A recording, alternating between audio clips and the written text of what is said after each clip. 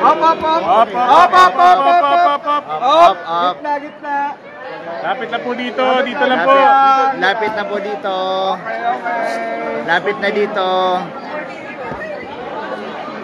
Okay, stop! Ulay pa! Dito lang po. Lapit, lapit. GM. Dito lang po, lapit lang po. Lapit pa. How lapit pa? How here? So, kumusta ang biyahe, Pauline? Kumusta? Mike.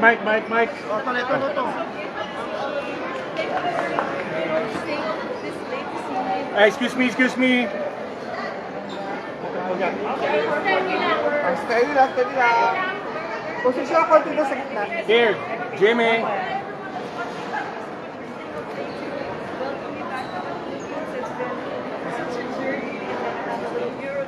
Hello. So,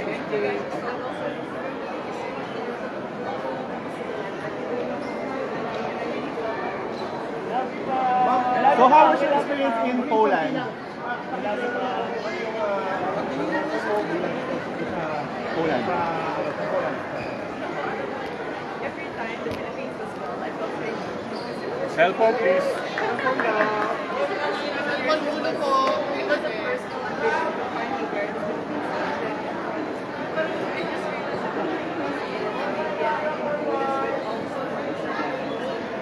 so happy, so grateful, so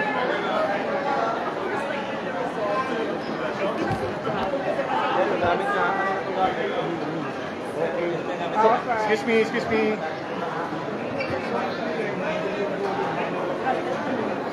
Cell phone, please.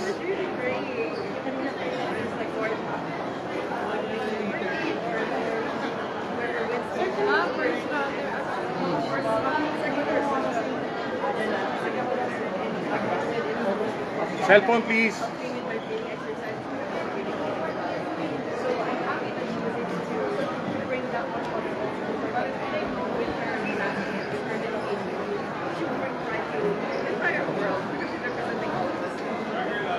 So, Pauline, what's your memorable experience in Poland? I really like it. but I think one thing I definitely won't forget is that I wasn't really well. The same incident that I talked about where everything was really well. It was really hot here in the Northern area. And I felt like a migraine really hot. I didn't know what was happening. It wasn't anxiety. It also wasn't pressure because I was really just fixing myself up in the preliminaries. And I really was and then at some point they asked me, let's go outside and get some fresh air. And there I started crying a little bit because I felt like, oh my god, what if I don't make it to the preliminaries?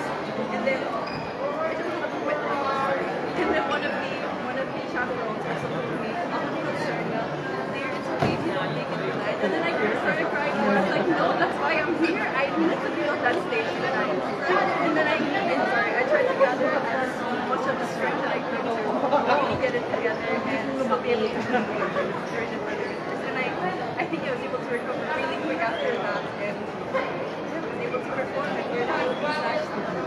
Thank you. You've been there for almost 3 weeks? Yes. What are you going to miss the most? What are you going to miss the most?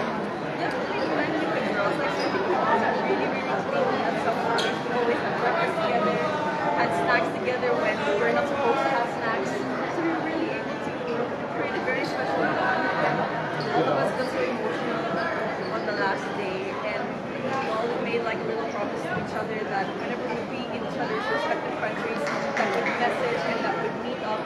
And that's a promise that I hope we keep. Who's your closest? Your closest? I was really close to my roommate, of course, Miss Malaysia. She was the sweetest. I also was close to Miss India, Prague, and Miss South Africa. Like, this actually goes on. I had such a great experience with all of them, and so many happy memories to leave in I'm really proud of my life. As second placer overall, what's in store for you guys? What's in store for you as second placer overall? Well, that's the exciting part because I'm still figuring that out.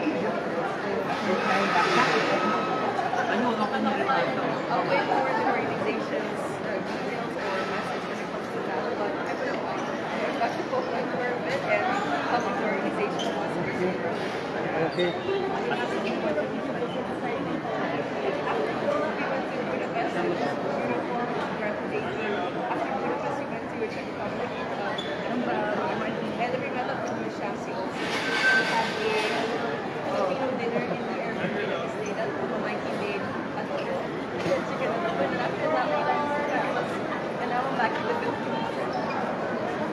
Okay. What's the story behind your final time? If I can be really honest, Transfer na po tayo sa kabila. such a point that even I myself couldn't decide what would my final gown actually be.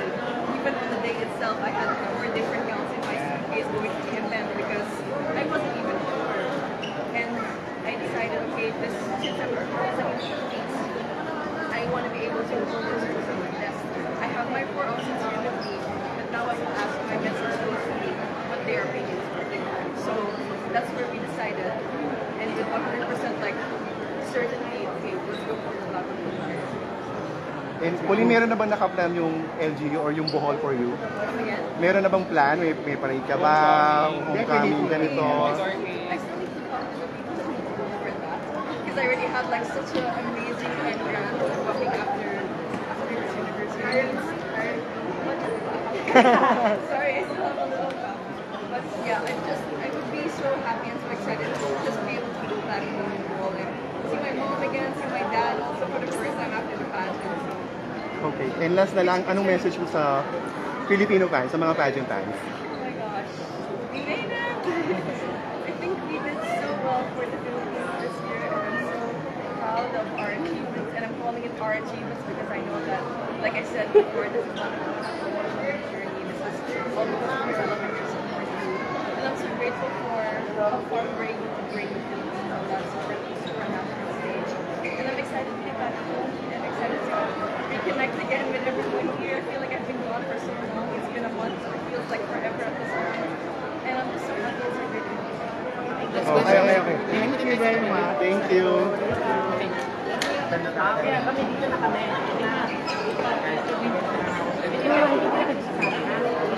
Pau. Diba na ka na? Ganyan.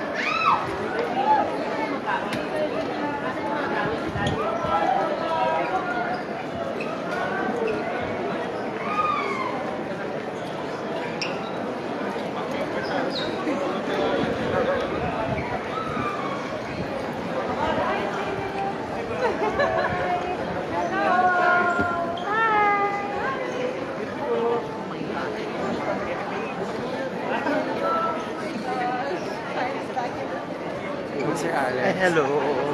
Tama no, Alex? Apo.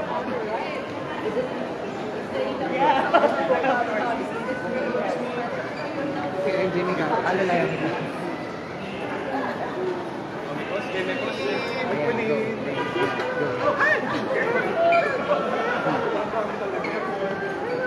Hi, Pauline.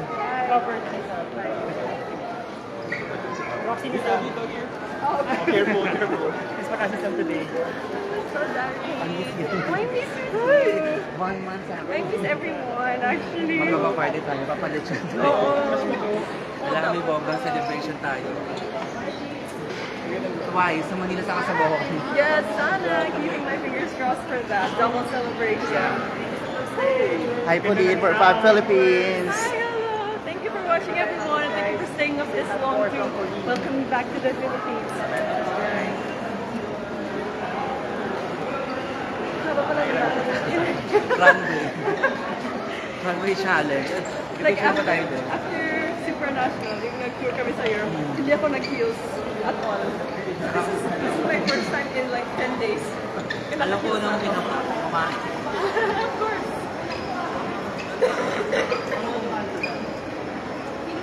Mars, go.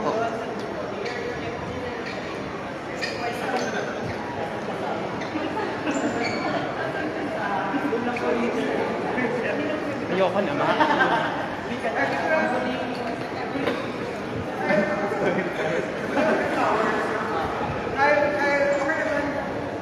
Yan na lang.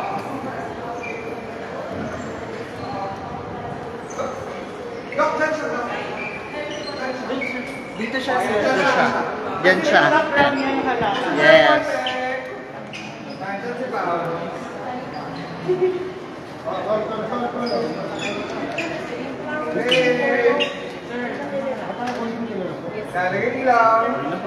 Ilawan si Pauline. Ilawan si Pauline. Wait lang po. Wait lang daw. Okay. Hindi, Ayan. Here, Pauline. Here. Ay, sir, mamaya na po yung mic. Pinipicturean pa po namin. Salamat po. Picture, picture. Picture, Pauline. Oh, Picture. here. Here. Ano ba yan? Here. Mikropono talaga. Pao here. What a bummer. Here. Pao here. So here. Here. Thank you. Here. Uro mo yan. Uro mo sa forward para makaano ko.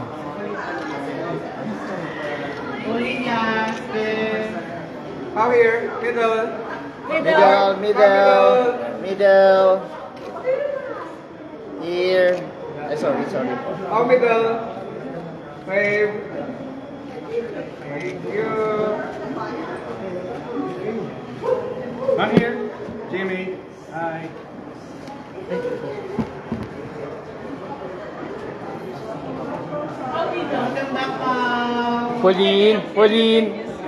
Pauline, did you expect? Pauline, did you expect to make it all the way to top 2? Of course, I was hoping and praying the entire time, every segment. Because the way I pray, it's like so kind of specific. Uh-huh. So after every segment, I always went back to a little prayer. Nga, oh my God, please Lord, make my performance, make myself worthy enough for the next segment. Lord, please allow me to just hold the mic. I want my message to come across. And I was able to make it. When you finally held the mic, you were the second to answer the question, and I remember you and the host still smiled at each other before you answered your question. Buti na lang you had the presence of mind to really think, to really listen to the question. What was going through your head then?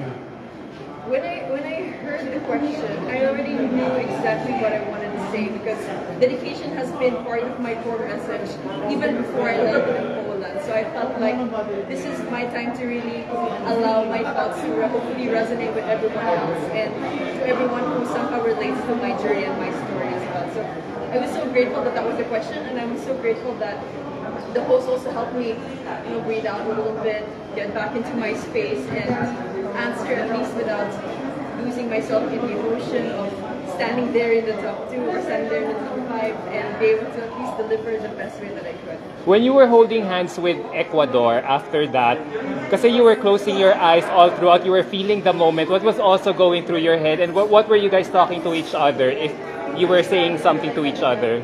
We were both telling each other how deserving we were to be where we are in that moment. And I also personally once again thanked her for helping me through that little moment of weakness that I had when I didn't know what was happening, and she helped me with my breathing exercises. I told her, if it wasn't for you, I might not have been here in the top 2 with you. So I thanked her for that, of course. Yeah, can you explain to us that moment? We saw a photo where you were lying on the ground, your legs were raised on a chair, and Miss Ecuador was there. What was happening there? Yeah, so I don't know what exactly my body went through.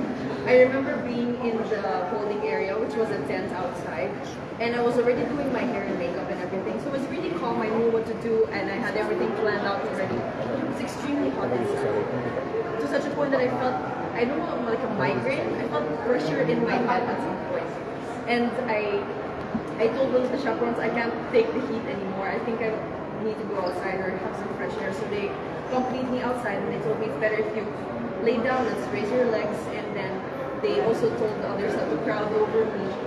And Miss Ecuador is the one who was kind enough also to go outside and to help me with some breathing exercises so I could get back in control of my body and what was going on, so that I could really still be able to perform and represent the Philippines during the preliminary competition, because that was on that particular day. What's your message for Andrea? Come again? Your message for Andrea? For Miss Ecuador. Andrea, of course, thank you so much for helping me through, and I know I've seen you in your journey in Miss Supranational, and I know how dedicated you two are, and I know that you're going to make all of us proud. You're already making us proud with everything that you do and the importance you put into this journey. So I can't thank you enough for helping me, and of course I wish you all the best in your race. Pauline, what can you say to a lot of fans who think na parang sayang, isa na lang, kulang na lang, na parang, yeah, who really felt that? Let me just go. Excuse me. So yes, at some point I feel you. I'm not gonna tell you how you should feel or how you should manage your emotions and feelings when it comes to this. But I do want you to know that I myself am happy, and I am so proud of how far we were able to make it. And I can only hope that you too find peace with it and find pride in this journey that we collectively share together. Pauline, the Miss Philippines pageant will have its screening next month. Next month na ba? Sabi, yeah, that's what they told. Medyo out ako sa mga updates dito sa Philippines, but okay, yes. It's okay. So, what advice would you give to your successor? To my successor, of course, we go back to the dedication part. It's really going to be about how dedicated you are to see yourself grow and flourish through this journey. And I also implore you to have at least enough courage to take always that very first step. Every journey seems so scary and so impossible sometimes because of how big or of how grand the responsibilities might be. But once you take that very first step, you realize that you're actually stronger than you think. And with the help of so many people around you, you'll be able to catapult yourself further than you ever imagined. Pauline, what's your message to your mom? Am I getting emotional again now? It's okay, we did our crying already in Poland, but I'm so happy that she was able to make it all the way, Ma. Thank you so much for flying to Poland and for watching my international pageants. I felt so empowered seeing you in the audience, and I'm happy that I was able to share that moment with you. So hopefully that's enough as your birthday gift, because the birthday ends next month. But no, I'm just kidding, of course, and I can't wait to see you and Papa again when I go back to Poland. Thank you. It's beautiful, isn't it? It's very light and with silver. But what you call this? It feels just right. Not too happy, it doesn't feel too big. It kind of feels steady, although my ears are kind of keeping it up. But I'm just so happy and so proud to be able to wear it along with the sash. Pwede natin muna si Pauline. Oh yeah, water. So, page photo na lang. Photo. And water. Bibili na. Water. Also. Water.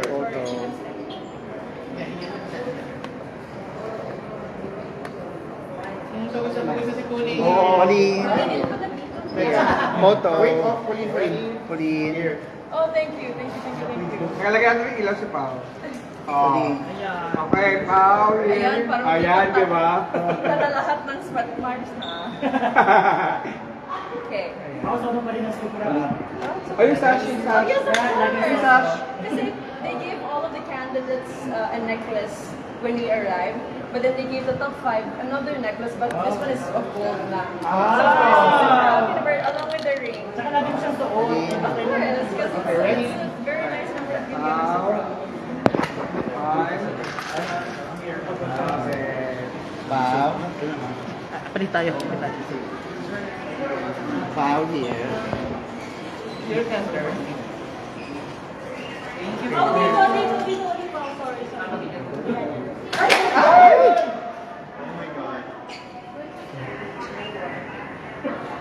Moving here, last.